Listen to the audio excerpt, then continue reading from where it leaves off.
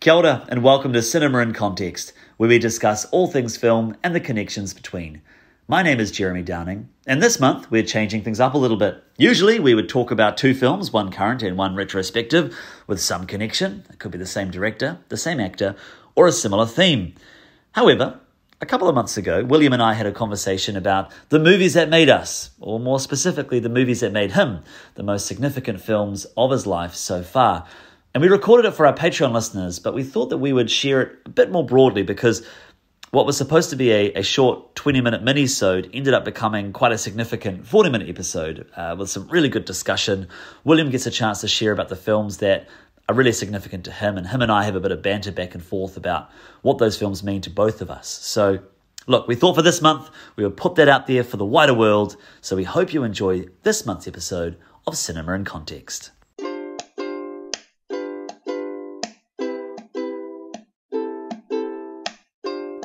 Kia ora and welcome to Cinema in Context, where we discuss all things film and the connections between. My name is Jeremy Downing. And I'm William Chen. And this is another one of our monthly Patreon mini-sodes. Hey. So good to have you with the podcast again, William.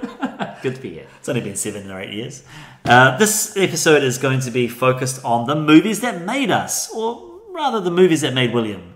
Because you went with us when we recorded the episode last year, right? I was overseas. Yeah, so Sarah and I, we had a good friend of the podcast, Dan, come and join us. We actually had a different episode planned, but I got COVID, and so I wasn't able to see the movies. And so we had to record online, and we came up with a callback or a connection to, what's his name, Brett Goldstein's podcast, Films to be Buried With. And so that's where that came from. And you really enjoyed that episode, right, William? Oh, yeah, I loved it. You were overseas, I'm assuming, listening to it when you were on your travels? With the strange tech issues and all. Yes, because my microphone was all over the show. You sounded like a robot, Jeremy, and it was amazing. I don't know what was going on with Zoom at the time, but anyways. And so William listened to it and he said, oh man, I wish I was there for that episode. And so we've been meaning for a long time to hear from you, William. What are the movies that made you? Awesome. So, let's get into it. Yeah, so let's start with the film that you've seen the most.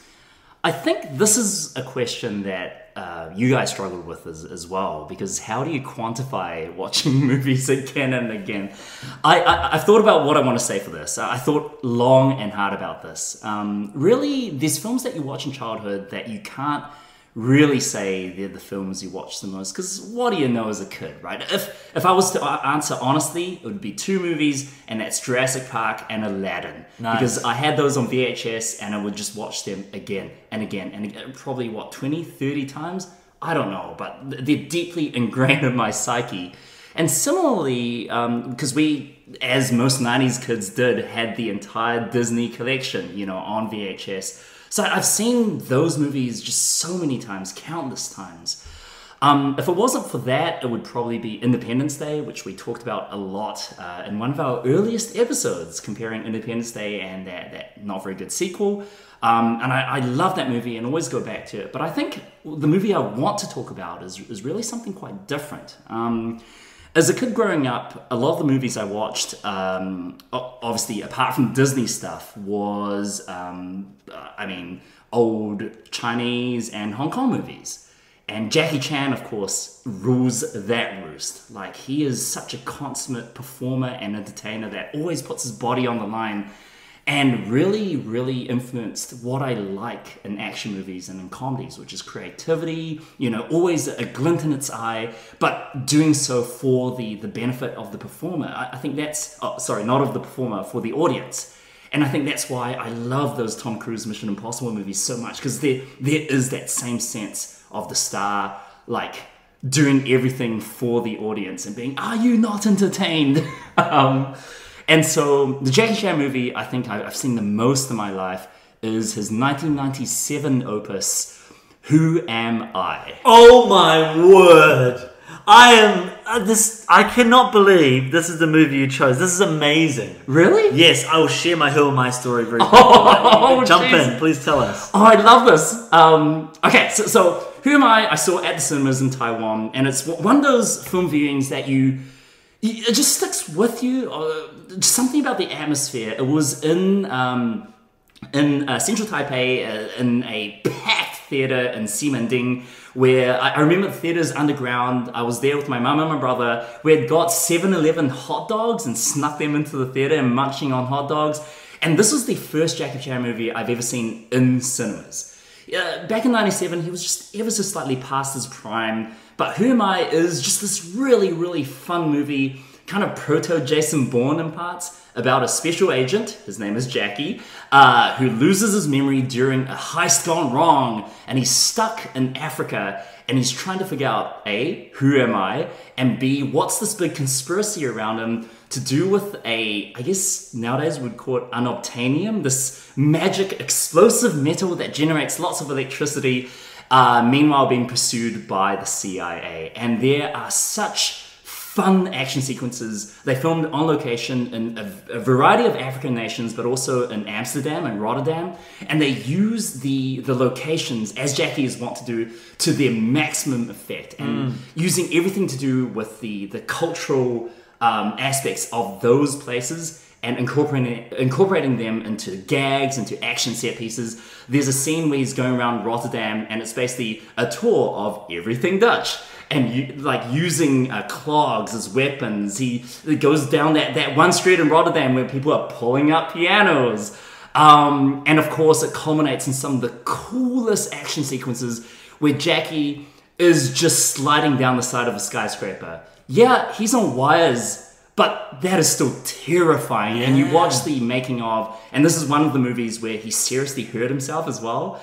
And he's been airlifted out, and he's broken bones. And again, it's just doing so for the entertainment of the audience. And what an entertaining movie this is. So Who Am I is probably one of the movies I've seen the most. I love that. Well, what's your story, Jeremy? Well, before I say that, it just makes me think of Casino Royale as well, and how there's the opening sequences and somewhere in Africa, I believe, and some of the stunt work that's done in that. And I wonder how much they draw from.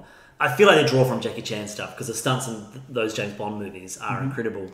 I remember Jackie Chan jumping through, is there a construction sequence in that where he's jumping through a building? He ends up kind of looping a rope around him and turning himself into a human yo-yo. Yeah, right. I mean, I watched Who Am I on on TV. Might have been an afternoon or a Friday evening, interrupted by ads the whole time. And I remember just loving the Jackie Chan sequences, but also just the kind of ludicrousness of some of the character beats when he literally stands on a hill and screams, "Who am I?" The character logic just really stood out to me. And there's sort of the young female lead, and she kind of has dialogue that is really incongruent to kind of how humans speak. Oh yeah, she also sounds like a robot. Yeah, and just the whole way that the kind of those moments come together, just as a actually, who am I? I'm CIA. Yeah. Oh, that's great. I wish more parents would tell their kids that. Anyways, just really strange dialogue, but also having a great time. Is it overdubbed, or is it? It's been overdubbed twice. Yeah. So I've seen all three versions. The original Cantonese version. The one I watched in the cinemas was the Taiwanese dub. I know there's a Chinese dub as well. So two different Mandarin dubs, as well as the international dub, which is interesting because I think the international distributors thought that the memory loss thing would be pretty confusing with all the edits, so they re-edited it into something that's even more confusing, and it's a little bit shorter. Wow. So there's, I think, at least 4 different versions of the film. Wow, amazing. Well, let's move on to the next one. This category is a film that anyone can enjoy, and I guess it's a movie that you think has enough common denominators? I don't know. A film that you think will land in most groups of people. That's a really, really interesting category, I think. Whether it be for entertainment value or educational value or just it warms my heart. I think, thinking through this, it would have to be, for me, a Brad Bird movie, right? Brad Bird, I love the guy. I think everything he's done, apart from Tomorrowland, is a masterpiece.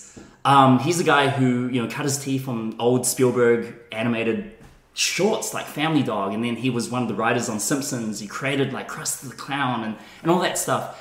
And to me, my favorite of his works is The Iron Giant from 1999. This is another one that, again, it just sticks out. I went to see the Taiwanese premiere of this back in 99, And so the main kid actor who voiced Hogarth was there. Basically, the Iron Giant is an adaptation of Ted Hughes' The Iron Man, and kind of taking the skeleton of that story and expanding it in a way that very much is a critique of 1950s Red Scare, which is not really something that you see in animated movies, especially animated movies in the tail end of the 90s. I mean, this is when the Disney Renaissance was dying down, and you have really experimental works like Tarzan, like Treasure Planet, Atlantis, The Lost Empire, so stuff that was kind of really trying to go there, because this is when Toy Story had started the CGI revolution, and traditional animated movies wanted to try new things, not always successfully. And I think Iron Giant is firmly in that category. Have you seen Iron Giant, Jeremy? I have, but not like I was a kid or as a teenager. I don't remember it being the seminal piece that it's now hailed to be, or the cult classic status that it's gained kind of attributes to it. So I probably need to go back and rewatch it. I would highly recommend it. It's a very, very mature work, right? It takes its subject matter and tackles it with very, very like a smart, not really revisionist, but look back, not through rose-tinted glasses. And for a kids movie, like it really talks about like the military-industrial complex, and like nostalgia, but also fear, and fear-mongering by the US government or by government types to try and use the Soviet scare to control their citizens, meanwhile with the threat of the atomic bomb always almost literally hovering above everyone's heads. And in the middle of that, it throws a sci-fi story of Hogarth Hughes, this, kind of loner, imaginative kid, and his big robot buddy from Mars. Like, it uses the Iron Giant as a metaphor for all of this stuff. And it's E.T. meets, I don't know, a whole bunch of Red Scare stuff from the 50s, and does so with heart, with verve. The animation is amazing. They do one of the early, Tarzan did this as well, but kind of mixing in a digital space and a digital character with hand-drawn characters, with the Iron Giant, and with Vin Diesel in a very early role providing his voice. And everything is firing on all cylinders in that movie. It's a movie that ends, spoilers for the Iron Giant, but it's heartbreaking, but also hopeful. And it does so in a way that is very, very conscious of its central message, which is, I guess, what if a weapon had a soul, which is what Brad Bird has been obsessed with through his entire career. This idea of government types or of action heroes who want to be more than just action heroes. They want to find some semblance of meaning or family or, of doing good apart from just being a killing machine. And I think, oh my God, in terms of animated movies, I think nothing does it better than The Iron Giant. Wow, I love that. I need to go back and rewatch it, because I guess for me, my favorite Brad Bird film is another animated movie, which is The Incredibles. Nice. That to me is the greatest adaptation of Watchmen that's ever been made. And exactly all the themes you just alluded to are, really strongly present. Yeah. Nice. Okay, what film would you suggest to a budding cinephile? So I'm going to stick with the animated train for now. I originally thought about any one of Wes Anderson's movies. Again, we've talked about Wes Anderson nonstop on this podcast before, like covered many of his movies, and I think just the way he deals with visuals is astounding. But when it comes to visuals, and what really hit me as a younger guy, like watching movies and watching more arty movies, the one movie that I think converted me from, just this movie looks great, to I want to know more about how these visuals were constructed and created and artistically, came to be, is Les Triplettes de Belleville. Wow. So the triplets of Belleville? The Triplets of Belleville from 2003. Nice. It is a French, indie animated movie from Sylvain Chomet, who's since gone on to make some interesting stuff. The Illusionist, and some other TV and film stuff. How do you describe the plot? It is ostensibly about a budding Tour de France competitor. He's a cyclist. And his old Portuguese grandmother, who trains him to be a super cyclist. Is this one where there's this slow, really you see all the leg muscles? This is the one. I've seen this film, but I'm trying to remember what I remember from it. I first saw this film at the Auckland International Film Festival. It was projected in the Civic Theatre, so on the big ass screen, and watching it, like, I think it's one of those life-changing experiences. Like, this is what art is, right? It is funny, it's dark, it's meticulously handcrafted, it's clever, it is stupid, it's everything. And I think, you know, in terms of French foreign films, in terms of French films, I think this is kind of making fun of what a French film can be as well, because so much of the movie is making fun of French culture from a French perspective. The titular triplets are a old kind of like 1920s style cabaret trio. They're three sisters who sing these amazing honky-tonk songs with a very, it's Django Reinhardt. He appears in the movie animated, who's playing Django Reinhardt-esque, you know, gypsy jazz, and the soundtrack is incredible. But they end up being roped into helping this grandmother and her son escape from the French mafia. And it's nonsensical, but it's so much fun, and it is done with the most artistic eye possible. I love this movie. I had the special edition on like one of those steel case DVDs and just watched it again and again and again.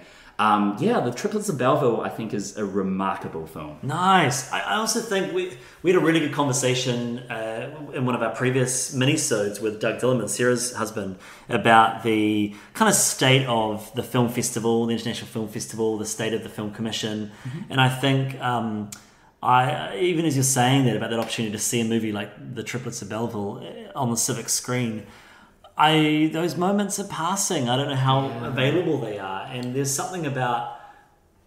I mean, I also think there's probably something about the age that you were when you saw it. You know, sort of just leaving high school, freshly in the world as probably a student, and those moments, how much they embed in you and stick with you, and you were probably a budding cinephile yourself at the time, right? That's probably why you're connecting with that movie.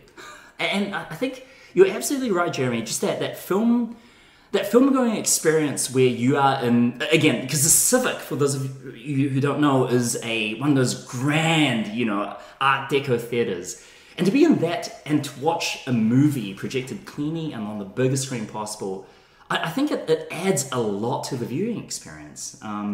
And you see all these grand theaters in the UK, and especially in the States, being shuttered because there's just no money to keep them going. Yeah. And it's really, really sad. I mean, the good thing about a Civic is that it's a venue for other things as well. Yeah. So in terms of the venue, it should hopefully stay. I mean, I'm doing a show myself there in a few weeks, which is pretty exciting.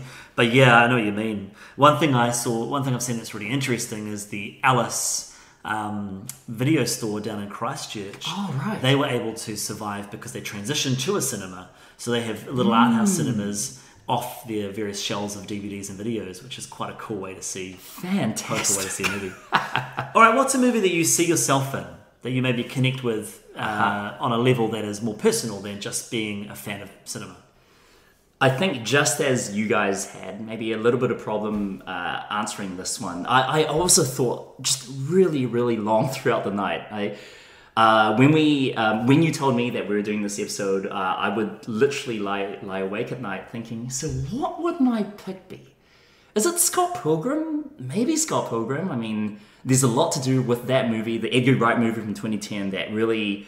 it was kind of my worldview at that time. I was going through some big changes in life. I was moving to the States. That was the movie I saw with my family the day I moved to the States. And just how that movie tackles fandom and pop culture, and how we, as you know, this generation, see the world via pop culture, I think is amazing. But kind of going back from Scott Pilgrim and its use of music and everything, I would say probably my pick is something that uses music in a very, very different way. And this is one of the movies that I had on VHS. It wasn't something that I watched ad infinitum, but it was something that is one of my earliest film memories, and I still have such fondness for everything that it does for cinema, which is Fantasia. Oh, like the original? The original Fantasia. Cool. Yeah.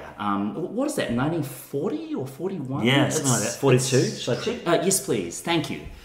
Fantasia, of course, being Walt Disney's big orchestral experiment, right? 1940. Well 40. done. Okay, Yeah. cool. So just, after the war started and everything's kind of going to custard, and you have this American film trying to bring orchestral music to the masses. And it's really interesting because reading like more and more about Walt Disney, the man, he just comes off as a monster, right? He, yes, started off as a creative genius, but as so happens with these people who start a business which becomes a behemoth, like I'm thinking of like the Steve Jobs and the Zuckerbergs of the world, how he treated his employees for quote-unquote art is heinous, right?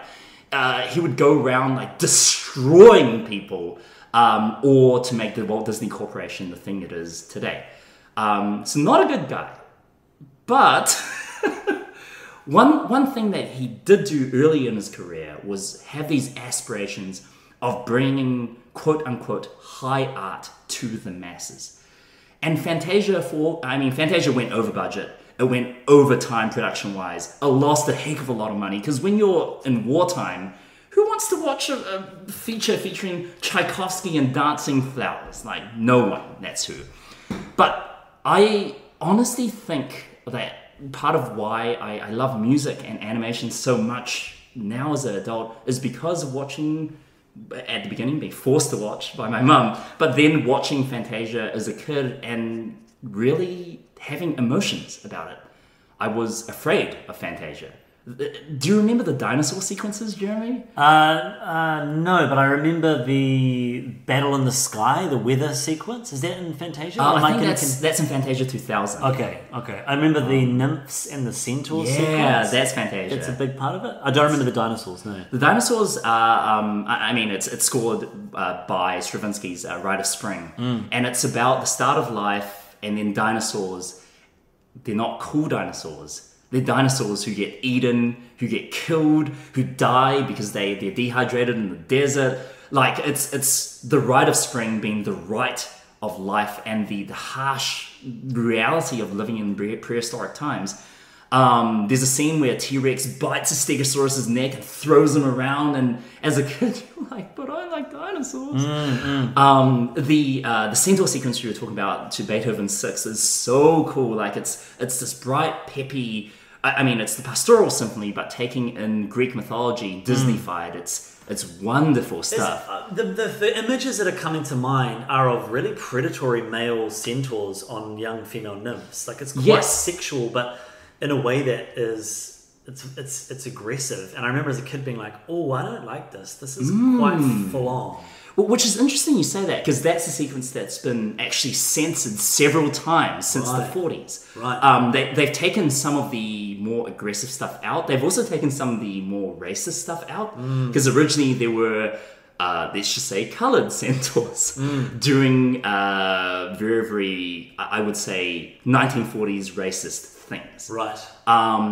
I think the film works best when it's more abstract. Like, you have the original sequence, which is Bach's, toccata. Is that with the wizard? The wizard. No. Wizard's Apprentice. So, Sorcerer's Apprentice is with Mickey Mouse. Yeah, it's amazing. Had incredible stuff, but the very, very first sequence is just abstract images, right? So Disney was trying to bring to mind, like, when you listen to classical music, what is going through your head? What images are going through your head? And kind of making that into a visual spectacle.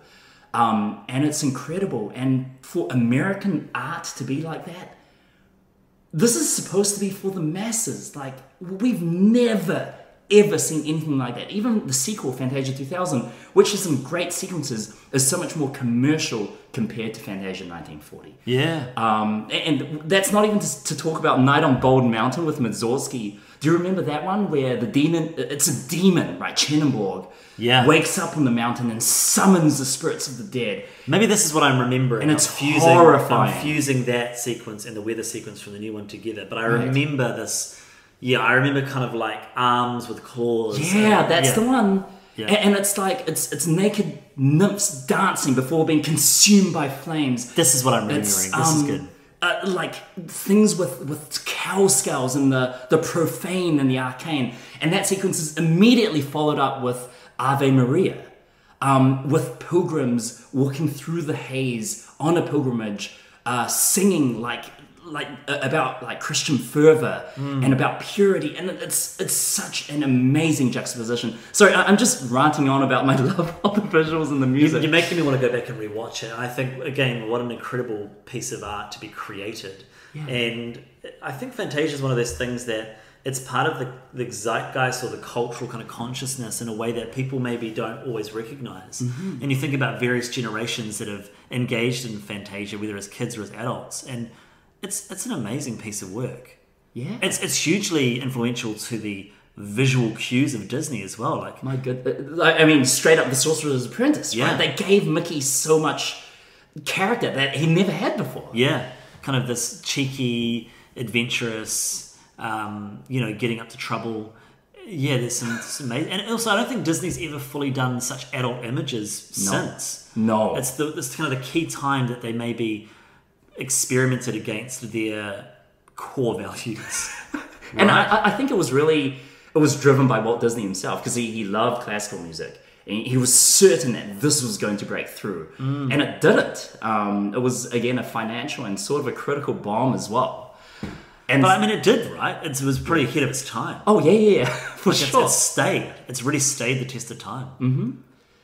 Yeah, I mean, again, I just wish in my heart of hearts that the Walt Disney Corporation went back to this vision. Again, Disney was a terrible guy. He was a terrible businessman and ended up being a terrible creative. But early on in his career, the big but, right?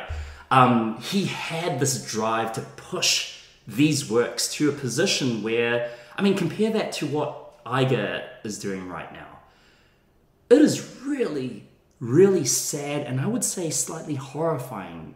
We had, Sarah and I and you had in our group chat just the laughing at the images of characters from The Little Mermaid, live action remake. Yeah. You see Flounder, who's this cute, bubbly cartoon character in the original, and in the new one, he's a fish. Yeah. Right? He's this photorealistic fish. Like, what are we doing? We're taking old IP that people love, and we're not even refreshing them. We're just remaking them with the barest creative layer on top. We're using the old songs, using the old stuff that people know, and it's just, again, we just talked about the Mario movie. This is IP management, right? It's making sure that, kids will continue to buy lunchboxes with Aero on the cover for another 40 years. Yeah, you're right. And if I think about where Disney started, Snow White and the Seven Dwarfs, that's an incredible piece of art. And that's terrifying. It is absolutely terrifying. Pushes the boundaries. And, I think about some of my favorite Disney movies that have been flops. Like, I love the Alice in Wonderland film. Weird out the gate stuff. If you think about the Sleeping Beauty movie, terrifying again. Really exciting things going on in that. The Cinderella's really dark. Yeah. The cat dies in a puff of dust. He goes, yeah. Lucifer? Yeah, Lucifer the cat. That's amazing. All right, what's your favorite movie of all time, William? All right. I mean, this one is probably a no-brainer if you've listened to this podcast for a while. In 1985, there was a kid, just a regular 80s kid, living in California in a little place called Hill Valley. He's best friends with an old scientist for some reason. I don't know why. But anyway, Doc wants to send Marty back to the future. This movie, I mean, you brought it up in the Prime episode, Jeremy, about your love for Back to the Future. Guys, I love this movie so much. Like, it's not even comparable to any other. I love Star Wars. I've seen the original trilogy on VHS so many times. I've loved the Indiana Jones original trilogy so many times. But none of that compares to my love for the original Back to the Future. I think the sequels are decent. 2 and 3 are really fun as a duology. But I tend to like Back to the Future 1 without all that extra baggage. I think it's just this perfect, weird, sometimes really off-putting sci-fi movie that's the trick, of course, is that it's not really a sci-fi movie. Right, there's sci-fi trappings and time machines and DeLoreans and Doc Brown and mind reading devices, but it's really a family drama and a 80s high school gross out comedy all in one. It's also an investigation of the creation of the teenage identity in the 50s, right? And then the huge disconnect between that generation and the 80s generation. Like there's that. It's really interesting to see what happened in 30 years in the world between the 50s, 60s, 70s, and the 80s. Right. And so Marty he's really understanding his parents' perspective, but also just how much the parents are ignorant to the experiences of a young 80s kid. Hill Valley is a mess compared to the 50s version. And you're right, it's using science fiction as a vehicle, as a vehicle to the coolest vehicle. Investigate really big cultural shifts in kind of middle-class America. Yeah, which is, again, just the genius of this movie. Like, you don't expect that watching a sci-fi comedy in the vein of Ghostbusters, maybe? I mean, this is very much a double feature with Ghostbusters and how they tackle very, very different things by using sci-fi trappings. The characters are just so memorable. Like, every single actor is so keyed into their character. I cannot imagine anyone else in these roles. I don't know if you've seen the original test footage with Eric Stoltz as Marty McFly. Yeah. And it's just so off-putting. Yeah. I mean, Jennifer has two actors. I mean, and poor Elizabeth Shue in the first actor. Oh, man. Because they literally just refer to her as the girlfriend. It's great. So my flatmate, she watched all three of them the other day, literally yesterday, I think, the day before, and I walked in and just I love it. I was talking to people about Back to the Future the night before, so it seems to be in the air at the moment. But I think two of the most unsung heroes of those movies is the brilliant actors, and both of their names have lost me, but Biff and the mum. Oh, yeah. They are just, and they get to play so many different versions. Tommy Wilson and Lorraine, played by mind blank, because she's the mum and Dennis the Menace as well. But just brilliant performances, and so much fun, and each of them are distinct characters as well. Each of the versions of themselves. Yeah, absolutely. It's such a joy to watch that. And of course, Crispin Glover as George McFly, which it's a huge shame that he and the producers kind of had that huge blowing up of ego and of trust. Yeah, because he's so good in the first one. I mean, so good. They deal with it in a great way in the sequels. But it's a shame that he's not in the sequels. Yeah. I love the sequels. I actually watched the third film first before any other movie. Really? Yeah. Oh, wow. And so I had no context of the hoverboard. And so I love the third one because that was my introduction to the world. And I love the second one for just like the perfect example of one of the greatest MacGuffins of all time. But I guess my one thing I wished had happened is either they built in the Your Chicken storyline. Built up to it maybe. Or it was in some way from a germ of an idea in the first movie, because it kind of just comes out of the blue in the second movie to really pay off. It's ultimately to pay off Marty's two film arc, right? He needs an arc for those sequels. Yeah, that's right. And it works for that sense. But you're right; those second two movies are more of a duology of storytelling. And because they were filmed together, they were constructed together. Back to the Future 2 also does something that I think more and more films are doing now that we're looking at multiverse stuff. But back, when was it? 88? When 89 and 90. 89 and 90. Okay, cool. Yeah. Man, Back to the Future 2 is such a brave sequel. Like, to go back to the first movie and to redo it from a different point of view, my goodness. So the three acts of that film are great. Let's go to 2015 to give people what they want, which is the future. But we're not going to spend too long in there. We're just going to use it as a way to then get into this dystopic 1985. So we have a reason to go back to 1955, which then sets up an entire third film in the Wild Wild West. That's right. Like it's such an exciting way to think of time travel. Let's go to the past. Let's not think about the future. And it's wonderful. Such a good series. Lorraine is played by Leah Thompson. Thompson, yes, of course. She's so good. And they both of those actors with Chris. Oh my gosh, what's Doc Brown's name? Christopher Lloyd. Yeah. And Michael J. Fox. They do all the circuits, and rightfully so. Yeah, just the thing about the movie is just, and why I like to watch the first one apart from the sequels, is that it's such a clean little story as well. I mean, you talked about it in the last episode of when you know... The movies that made us. That's right, about Back to the Future and how you loved it. Like, it's all about setup and payoff, right? All of the first act stuff is just setting up the third act payoffs. And some of it is such efficient screenwriting.